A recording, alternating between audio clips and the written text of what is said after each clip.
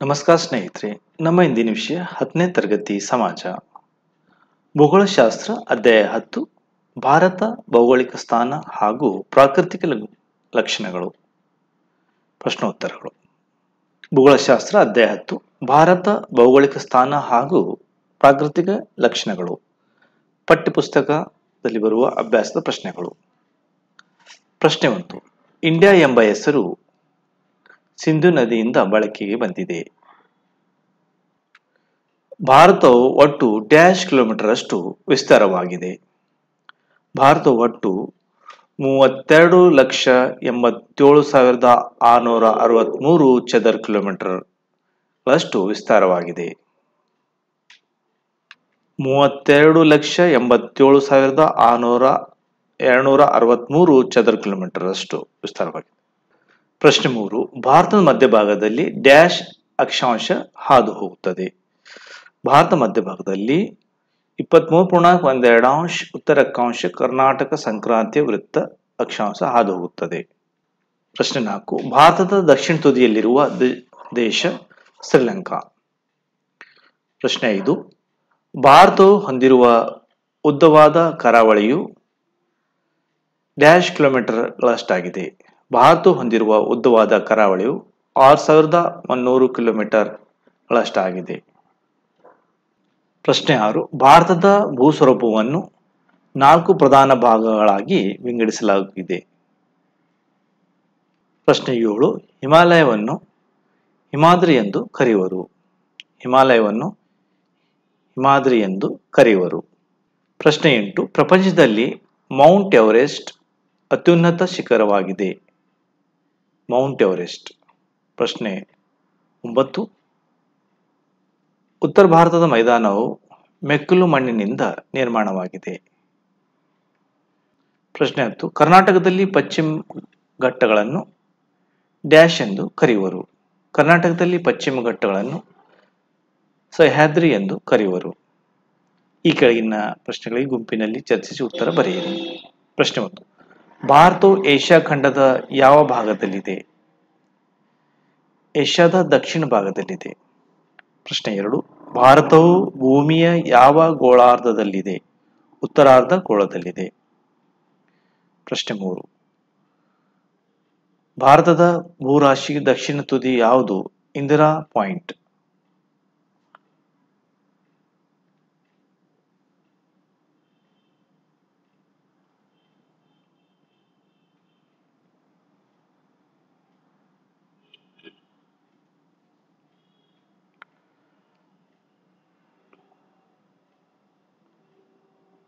ಪ್ರಶ್ನೆ 4. ಭಾರತದ ದಕ್ಷಿಣ ಭಾಗದ ಭೂಶಿರದ ಹೆಸರನ್ನು ಕನ್ಯಾಕುಮಾರಿ. ಪ್ರಶ್ನೆ 5. ಭಾರತದ ಮಧ್ಯಭಾಗದಲ್ಲಿ ಹಾದು ಹೋಗುವ ಅಕ್ಷಾಂಶ ಯಾವುದು? 23.12 ಉತ್ತರ ಅಕ್ಷಾಂಶ. ಪ್ರಶ್ನೆ 6. ಇಂದಿರಾ ಪಾಯಿಂಟ್ ಯಾವ ದ್ವೀಪದಲ್ಲಿದೆ? ನಿಕೋಬಾರ್ ದ್ವೀಪದಲ್ಲಿದೆ. ಪ್ರಶ್ನೆ 7. ಹಿಮಾಲಯದ ಪಾದಬೆಟ್ಟಗಳ ಮತ್ತೊಂದು ಹೆಸರು ಯಾವುದು? ಶಿವಾಲಿಕ್ ಶ್ರೇಣಿ. ಪ್ರಶ್ನೆ 8. ಭಾರತದ ಭೂಸ್ವರೂಪದ ವಿಭಾಗಗಳಲ್ಲಿ ಯಾವುದು ಇತ್ತೀಚಿನ ಅವಧಿಯಲ್ಲಿ ನಿರ್ಮಿತವಾಗಿದೆ? ಶಿವಾಲಿಕ್ ಶ್ರೇಣಿ. 9. ಪ್ರಶ್ನೆ. ಭಾರತ ಮೈದಾನವನ್ನು ಸಂಚಯನ ಮೈದಾನ ಎನ್ನುತ್ತಾರೆ. ಏಕೆ?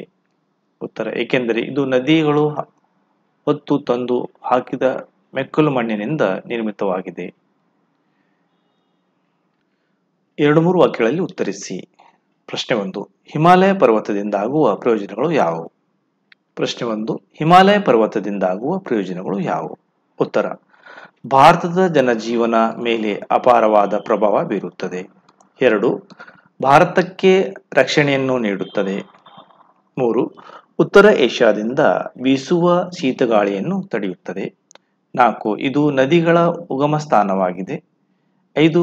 ಜಲವಿದ್ಯುತ್ಗಳಿಗೆ ಅನುಕೂಲವಾಗಿದೆ. 6. ಇದು ವಿಶಾಲವಾದ ಮೈದಾನಗಳನ್ನು ನಿರ್ಮಿಸಿದೆ. 7. ವಿವಿಧ ಸಸ್ಯ ಹಾಗೂ ಪ್ರಾಣಿ ಸಂಕಲಗಳಿವೆ. 8. ಅಪಾರವಾದ ಖನಿಜ ಸಂಪನ್ಮೂಲಗಳಿವೆ. 9. ಅನೇಕ ಪ್ರವಾಸ ಹಾಗೂ ಧಾರ್ಮಿಕ ಕೇಂದ್ರಗಳಿವೆ. ಪ್ರಶ್ನೆ 2. ಪರ್ಯಾಯ ಪ್ರಸ್ಥಭೂಮಿಯ ಹೊಂದಿರುವ ವ್ಯಾಪ್ತಿಯನ್ನು ವಿವರಿಸಿ. ಉತ್ತರ. 1ನೇ ಪಾಯಿಂಟ್. ಇದು ಉತ್ತರದ ಕರಾವಳಿ ಮೈದಾನದಿಂದ ದಕ್ಷಿಣದ ಕನ್ಯಾಕುಮಾರಿವರೆಗೆ ಹರಡಿದೆ. 2ನೇ ಪಾಯಿಂಟ್, ಪಶ್ಚಿಮದಲ್ಲಿ ಪಶ್ಚಿಮ ಘಟ್ಟಗಳಿಂದ ಪೂರ್ವದ ರಾಜ್ಮಹಲ್ಗಳವರೆಗೆ ವಿಸ್ತರಿಸಿದೆ. 3ನೇದು, ಇದರ ಒಟ್ಟು ಕ್ಷೇತ್ರ 16 ಲಕ್ಷ ಚದರ ಕಿಲೋಮೀಟರ್. 4ನೇ ಪಾಯಿಂಟ್, ಇದು ಸುಮಾರು 1400 ಕಿಲೋಮೀಟರ್ ಅಗಲವಾಗಿದೆ. 5ನೇದು, ಪರ್ಯಾಯ ಪ್ರಸ್ಥಭೂಮಿ ತ್ರಿಕೋನಾಕಾರದಲ್ಲಿದೆ. ಪ್ರಶ್ನೆ 3, ಶಿವಾಲಿಕ್ ಶ್ರೇಣಿಯನ್ನು ಕುರಿತು ಬರೆಯಿರಿ. 1ನೇದು, ಹಿಮಾಲಯ ಪರ್ವತದಲ್ಲಿ ಇದು ಇತ್ತೀಚೆಗೆ ನಿರ್ಮಾಣವಾದದ್ದು. 2, ಇದು ಅತ್ಯಂತ ಕಡಿಮೆ ಎತ್ತರವನ್ನು ಹೊಂದಿದೆ. 3, ಇದನ್ನು ಹಿಮಾಲಯ ಪಾದ ಬೆಟ್ಟಗಳನ್ನು ಎಂದು ಕರೆಯುತ್ತಾರೆ. 4, ಇಲ್ಲಿ ಅನೇಕ ಡೂನ್ಗಳಿವೆ. ಪ್ರಶ್ನೆ 4, ಪಶ್ಚಿಮ ಘಟ್ಟಗಳ ಪೂರ್ವ ಘಟ್ಟಗಳಿಗಿರುವ ವ್ಯತ್ಯಾಸವನ್ನು ತಿಳಿಸಿ. ಪಶ್ಚಿಮ ಘಟ್ಟಗಳು, ಪೂರ್ವ ಘಟ್ಟಗಳು. 1ನೇದು, ದಕ್ಕನ್ ಪ್ರಸ್ಥಭೂಮಿ ಪಶ್ಚಿಮದಲ್ಲಿದೆ, ದಕ್ಕನ್ ಪ್ರಸ್ಥಭೂಮಿ ಪೂರ್ವದಲ್ಲಿದೆ. ಇವು ಎತ್ತರವಾಗಿವೆ, ಇವು ಎತ್ತರವಾಗಿಲ್ಲ. ಇವು ನಿರಂತರವಾಗಿವೆ, ಇವು ನಿರಂತರವಾಗಿಲ್ಲ. ಇಲ್ಲಿ ಹೆಚ್ಚು ನದಿಗಳು ಹುಟ್ಟುತ್ತವೆ, ಇಲ್ಲಿ ಹೆಚ್ಚು ನದಿಗಳು ಕಡಿಮೆಗಳಿವೆ. ಪರೀಕ್ಷೆ ಉತ್ತಮಗೊಳಿಸಲು ಹೆಚ್ಚಿನ ಪ್ರಶ್ನೋತ್ತರಗಳನ್ನು ವಿದ್ಯಾರ್ಥಿಗಳಿಗೆ ಇಲ್ಲಿ ಕೊಡಲಾಗಿದೆ. ಪ್ರಶ್ನೆ 1, ಭಾರತವನ್ನು ಒಂದು ಉಪಖಂಡ ಎಂದು ಕರೆಯುತ್ತಾರೆ. ಉತ್ತರ, ಇಲ್ಲಿ ವಿವಿಧ ರೀತಿಯ ಮೇಲ್ಮೈ ಲಕ್ಷಣ, ವಾಯುಗುಣ, ಸಸ್ಯವರ್ಗ, ಜನರ ವೈವಿಧ್ಯತೆ ಇರುವುದರಿಂದ. ಪ್ರಶ್ನೆ 2, ಭಾರತಕ್ಕೆ ಭಾರತ ಹಾಗೂ ಇಂಡಿಯಾ ಎಂಬ ಹೆಸರು ಯಾವುದರಿಂದ ಬಂದಿದೆ? ಉತ್ತರ, ಭಾರತಕ್ಕೆ ಭಾರತ್ ಎಂಬ ಹೆಸರು ಭರತ್ ಎಂಬ ಪುರಾತನ ಚಕ್ರವರ್ತಿಯಿಂದ, ಇಂಡಿಯಾ ಎಂಬ ಹೆಸರು ಸಿಂಧು ನದಿಯಿಂದ ಬಂದಿದೆ. ಪ್ರಶ್ನೆ 3, ಭೂಕ್ಷೇತ್ರದ ದೃಷ್ಟಿಯಿಂದ ಭಾರತದ ಪ್ರಪಂಚ ಎಷ್ಟನೇ ದೊಡ್ಡ ರಾಷ್ಟ್ರ? ಉತ್ತರ, 7ನೇ ದೊಡ್ಡ ರಾಷ್ಟ್ರ. 2.4%, 7ನೇ ದೊಡ್ಡ ರಾಷ್ಟ್ರ. ಪ್ರಶ್ನೆ 4, 2011ರ ಜನಗಣತಿ ಪ್ರಕಾರ ಭಾರತದ ಜನಸಂಖ್ಯೆ ಎಷ್ಟು? ಉತ್ತರ, 2011ರ ಪ್ರಕಾರ ಜನಗಣತಿ 121 ಕೋಟಿ ಜನಸಂಖ್ಯೆ. ಪ್ರಶ್ನೆ 5, ಭಾರತವು ಯಾವ ಅಕ್ಷಾಂಶ ಹಾಗೂ ರೇಖಾಂಶಗಳ ನಡುವೆ ವಿಸ್ತರಿಸಿದೆ? ಭಾರತವು 8.4ದಿಂದ 37.6 ಉತ್ತರ ಅಕ್ಷಾಂಶ ಹಾಗೂ 38.7ದಿಂದ 97.25ವರೆಗೆ ವಿಸ್ತರಿಸಿದೆ. ಪ್ರಶ್ನೆ 6, ಭಾರತದ ಅತ್ಯಂತ ಉತ್ತರ ತುದಿ ಯಾವುದು? ಉತ್ತರ, ಜಮ್ಮು ಕಾಶ್ಮೀರದ ಇಂದಿರಾ ಕೋಲ್. ಪ್ರಶ್ನೆ 7, ಭಾರತದ ಮಧ್ಯ ರೇಖಾಂಶ ಯಾವುದು? 82.12% ಪೂರ್ವ ರೇಖಾಂಶ. ಪ್ರಶ್ನೆ 8, ಭಾರತೀಯ ಆದರ್ಶ ಕಾಲಮಾನವು ಯಾವ ರೇಖಾಂಶವನ್ನು ಆಧರಿಸಿದೆ? 82.12% ಪೂರ್ವ ರೇಖಾಂಶ. ಪ್ರಶ್ನೆ 9, 82.12% ಪೂರ್ವ ರೇಖಾಂಶವನ್ನು ಭಾರತದ ಮಧ್ಯ ರೇಖಾಂಶ ಎಂದು ಏಕೆ ಕರೆಯುತ್ತಾರೆ? ಉತ್ತರ, ಏಕೆಂದರೆ ಇದು ಭಾರತದ ಮಧ್ಯದಲ್ಲಿ ಹಾದು ಹೋಗಿದೆ. ಪ್ರಶ್ನೆ 10, ಭಾರತದ ಆದರ್ಶ ಕಾಲಮಾನವು ಗ್ರೀನ್ವಿಚ್ ಕಾಲಕ್ಕಿಂತ ಎಷ್ಟು ಗಂಟೆ ಮುಂದಿದೆ? ಇದು 5 ಗಂಟೆ 30 ನಿಮಿಷ ಮುಂದಿದೆ. ಪ್ರಶ್ನೆ 11, ಭಾರತದ ಭೂಗಡಿ ಉದ್ದ ಎಷ್ಟು? 15,200 ಕಿಲೋಮೀಟರ್. ಪ್ರಶ್ನೆ 12, ಭಾರತದ ಎಷ್ಟು ರಾಷ್ಟ್ರಗಳೊಂದಿಗೆ ತನ್ನ ಗಡಿಗಳನ್ನು ಹಂಚಿಕೊಂಡಿದೆ? 7 ರಾಷ್ಟ್ರಗಳೊಂದಿಗೆ. ಪ್ರಶ್ನೆ 13, ಭಾರತದ ಯಾವ ನೆರೆ ರಾಷ್ಟ್ರಗಳೊಂದಿಗೆ ತನ್ನ ಗಡಿಗಳನ್ನು ಹಂಚಿಕೊಂಡಿದೆ? ಉತ್ತರ, ಪಾಕಿಸ್ತಾನ್, ಅಫ್ಘಾನಿಸ್ತಾನ್ ವಾಯುವ್ಯದಲ್ಲಿ, ಚೀನಾ, ನೇಪಾಳ, ಭೂತಾನ್ ಉತ್ತರದಲ್ಲಿ, ಮಯನ್ಮಾರ್, ಬಾಂಗ್ಲಾದೇಶ್ ಪೂರ್ವದಲ್ಲಿ. ಪ್ರಶ್ನೆ 14, ಭಾರತದ ನೈಋತ್ಯದಲ್ಲಿರುವ ನೆರೆ ದೇಶ ಯಾವುದು? ವಾಲ್ಡೀವ್ಸ್ ದ್ವೀಪಗಳು. ಪ್ರಶ್ನೆ 15, ಭಾರತವು ಪಾಕಿಸ್ತಾನದ ಗಡಿ ರೇಖೆ ಯಾವುದು? ರಾಡ್ಕ್ಲಿಫ್ ರೇಖೆ. ಪ್ರಶ್ನೆ 16, ಭಾರತ ಹಾಗೂ ಚೀನಾದ ಗಡಿ ರೇಖೆ ಯಾವುದು? ಮ್ಯಾಕ್-ಮೋಹನ್ ರೇಖೆ. ಪ್ರಶ್ನೆ 17, ಭಾರತ ಹಾಗೂ ಅಫ್ಘಾನಿಸ್ತಾನದ ಗಡಿ ರೇಖೆ ಯಾವುದು? ಡ್ಯುರಾಂಡ್ ರೇಖೆ. ಪ್ರಶ್ನೆ 18, ಹಿಮಾಲಯ ಪರ್ವತ ಶ್ರೇಣಿಯಲ್ಲಿದೆ, ಎಲ್ಲಿವರೆಗೆ ಹಬ್ಬಿದೆ? ಉತ್ತರ, ಪಾಮೀರ್ ಗ್ರಂಥಿಯಿಂದ ಆರಂಭವಾಗಿ ಪೂರ್ವದಲ್ಲಿ ಅರುಣಾಚಲ ಪ್ರದೇಶದವರೆಗೆ ಹಬ್ಬಿದೆ. ಪ್ರಶ್ನೆ 19. ಹಿಮಾಲಯ ಪರ್ವತದ ಉದ್ದವೆಷ್ಟು? ಉತ್ತರ 2500 ಕಿಲೋಮೀಟರ್ಗಳು. 2500 ಕಿಲೋಮೀಟರ್ಗಳು. ಪ್ರಶ್ನೆ 20. ಹಿಮಾಲಯ ಪರ್ವತದ 3 ಪ್ರಮುಖ ಶ್ರೇಣಿಗಳು ಯಾವುವು? ಉತ್ತರ ಶಿವಾಲಿಕ್ ಶ್ರೇಣಿ, ಪಾದಬೆಟ್ಟಗಳು, ಹಿಮಾಚಲ ಪ್ರದೇಶ, ಮಧ್ಯ ಹಿಮಾಲಯ, ಮುನಿದು ಮಹಾಹಿಮಾಲಯ, ಹಿಮಾದ್ರಿ. ಪ್ರಶ್ನೆ 22. ಹಿಮಾಲಯದ ಪ್ರಮುಖ ಡೂನ್ಗಳು ಯಾವುವು? ಉತ್ತರ ಡೆಹ್ರಾಡೂನ್, ಕೋಟಾ, ಕೋಟ್ಲಾ, ಪಾಟ್ಲಿ, ಚೊಕೊಂಬಾ, ಉಂದಾಪುರ್. ಇವು ಹಿಮಾಲಯದ ಪ್ರಮುಖ ಡೂನ್ಗಳು. ಪ್ರಶ್ನೆ 23. ಹಿಮಾಚಲದ ಅಗಲ ಎಷ್ಟು? 60ರಿಂದ 80 ಕಿಲೋಮೀಟರ್ ವರೆಗೆ. ಪ್ರಶ್ನೆ 24. ಹಿಮಾಚಲದ ಪ್ರಮುಖ ಸಮಾನಾಂತರ ಶ್ರೇಣಿಗಳು, ಕಣಿವೆಗಳು ಯಾವುವು? ಉತ್ತರ ಫೀರ್ ಪಂಜಾಲ್, ಮಹಾಭಾರತ್ ಶ್ರೇಣಿ, ನಾಗತಿಬ್ಬ, ಮಸ್ಸೋರಿ. ಪ್ರಶ್ನೆ 25. ಹಿಮಾಚಲದ ಪ್ರಮುಖ ಗಿರಿಧಾಮಗಳು ಯಾವುವು? ಸಿಮ್ಲಾ, ಡಾರ್ಜಿಲಿಂಗ್, ನೈನಿತಾಲ್, ರಾಣಿಖೇಟ್. ಪ್ರಶ್ನೆ 26. ಹಿಮಾಲಯದಲ್ಲಿ ಮೊದಲು ನಿರ್ಮಾಣವಾದ ಹಾಗೂ ಅತಿ ಎತ್ತರದ ಸರಣಿ ಯಾವುದು? ಹಿಮಾದ್ರಿ. ಪ್ರಶ್ನೆ 27. ಹಿಮಾಲಯವನ್ನು ಹಿಮಾದ್ರಿ ಎಂದು ಏಕೆ ಕರೆಯುತ್ತಾರೆ? ಉತ್ತರ ಇದು ಸಂಪೂರ್ಣವಾಗಿ ಹಿಮದಿಂದ ಆವೃತವಾಗಿರುವುದರಿಂದ. ಪ್ರಶ್ನೆ 28. ಹಿಮಾಲಯದ ಪ್ರಮುಖ ಶಿಖರಗಳನ್ನು ಹೆಸರಿಸಿ. ಉತ್ತರ ಮೌಂಟ್ ಎವರೆಸ್ಟ್, ಕಾಂಚನಗಂಗಾ, ಧವಳಗಿರಿ, ಗೌರಿಶಂಕರ್. ಪ್ರಶ್ನೆ 30. ಹಿಮಾಲಯದ ಪ್ರಸಿದ್ಧ ಹಿಮನದಿ ಯಾವುದು? ಗಂಗೋತ್ರಿ, ಗಂಗಾ ನದಿಯ ಉಗಮ ಸ್ಥಾನ. ಪ್ರಶ್ನೆ 31.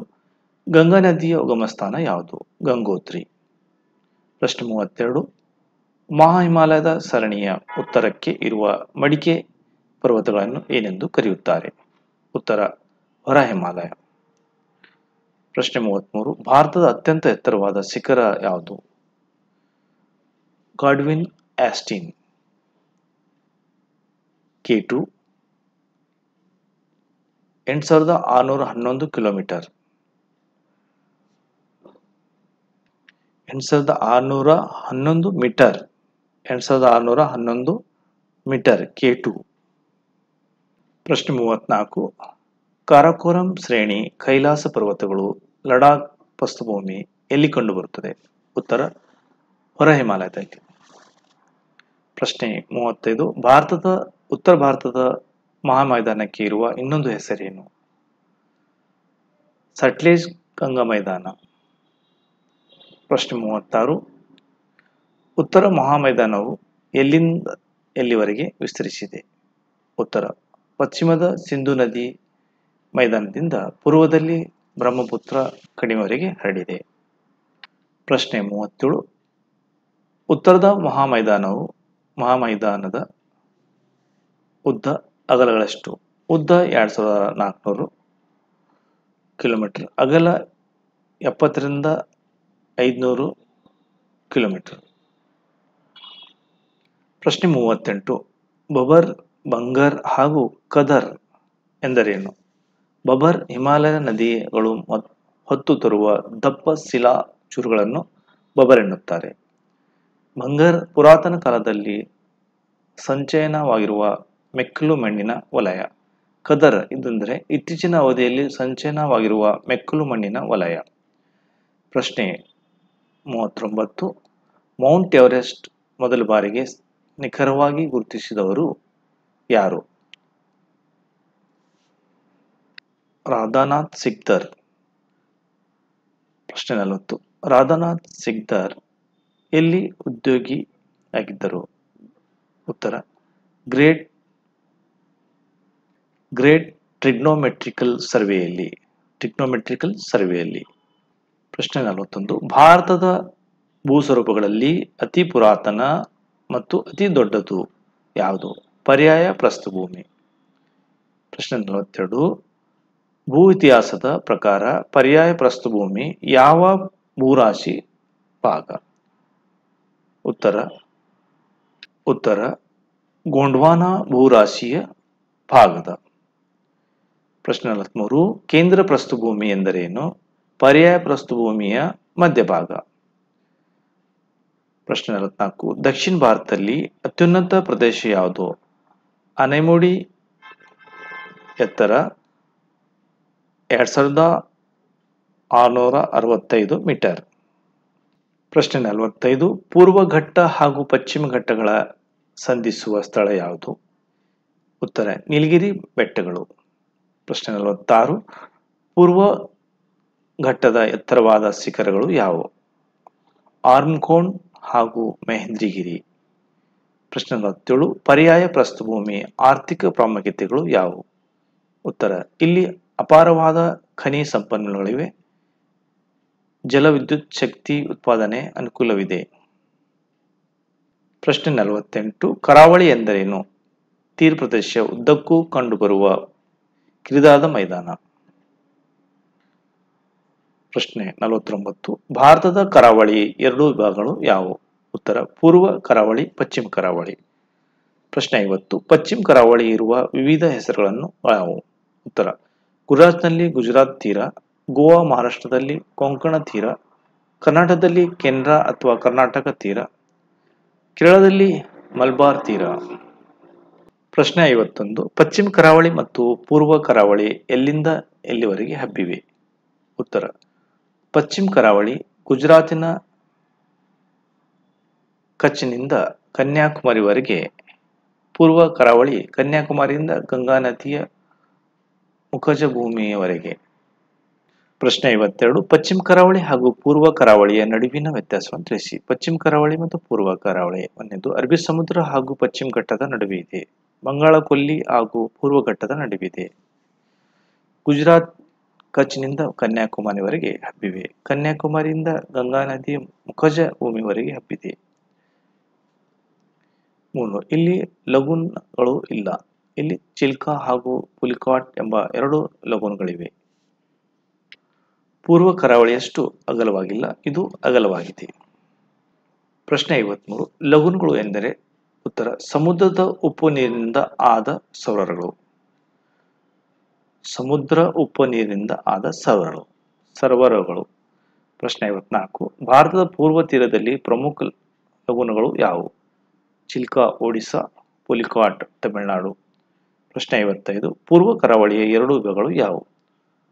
ಉತ್ಕಲ್ ತೀರ, ಕೋರಮಂಡಲ ತೀರ. ಪ್ರಶ್ನೆ 56 ಭಾರತಕ್ಕೆ ಸೇರಿರುವ ಒಟ್ಟು ದ್ವೀಪಗಳ ಸಂಖ್ಯೆ ಎಷ್ಟು? 247. ಭಾರತಕ್ಕೆ ಸೇರಿರುವ ಒಟ್ಟು ದ್ವೀಪಗಳು ಸಂಖ್ಯೆ ಎಷ್ಟು? 247. ಪ್ರಶ್ನೆ 57 ಗಟ್ಟಿಯಾದ ಜ್ವಾಲಾಮುಖಿ ನಿರ್ಮಿತ ಶಿಲೆಗಳಿಂದಾಗಿರುವ ದ್ವೀಪ ಯಾವುದು? ಉತ್ತರ ಅಂಡಮಾನ್ ನಿಕೋಬಾರ್ ದ್ವೀಪಗಳು. ಅಂಡಮಾನ್ ನಿಕೋಬಾರ್ ದ್ವೀಪಗಳು ಗಟ್ಟಿಯಾದ ಜ್ವಾಲಾಮುಖಿ ನಿರ್ಮಿತ ಶಿಲೆಗಳು.